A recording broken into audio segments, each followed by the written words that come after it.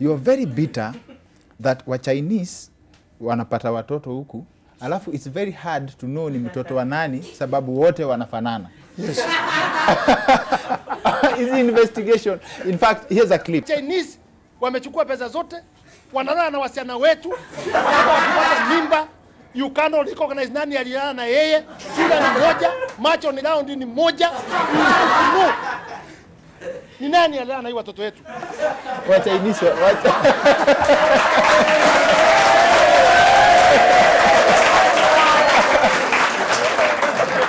You know, I knew you come on that.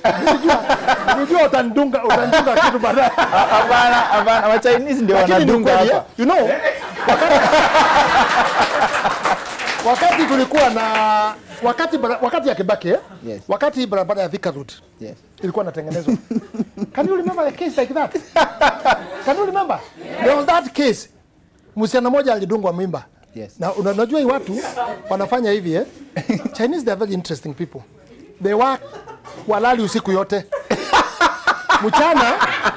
Mchana wakifanya kazi mpaka saa 7. They must sleep for 1 hour. Na wanalala kwa container hizo zao. Yes. So hiyo mambo inakuwa kwa hiyo container. Lakini uone, our children are poor. They are looking for a job. Wako na shida nyingi sana. Lakini sasa, yes. Uliona ingine ilikuwa kwa clip, na sijui kwa nini ulizi hiyo. Yeah.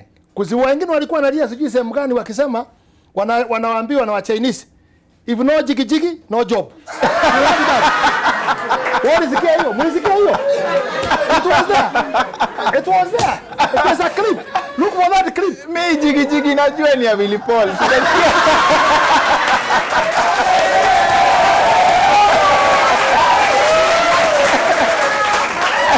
Even that language, mimi nisikilia hapo hiyo language, nitashangaa sana.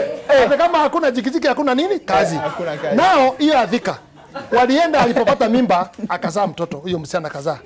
Then it went to the chief, it went to the DO. Baka ikasemekana hii watu wafanyiwe nini? Parade. It is there. You remember that clip? Wakawekwa parade.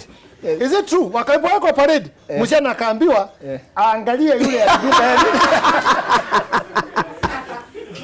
na alipoangalia kichwa ni round, macho ni round, ufupi ni sawa, angejua. Na hiyo kesi ikafanya nini? Ikaisha.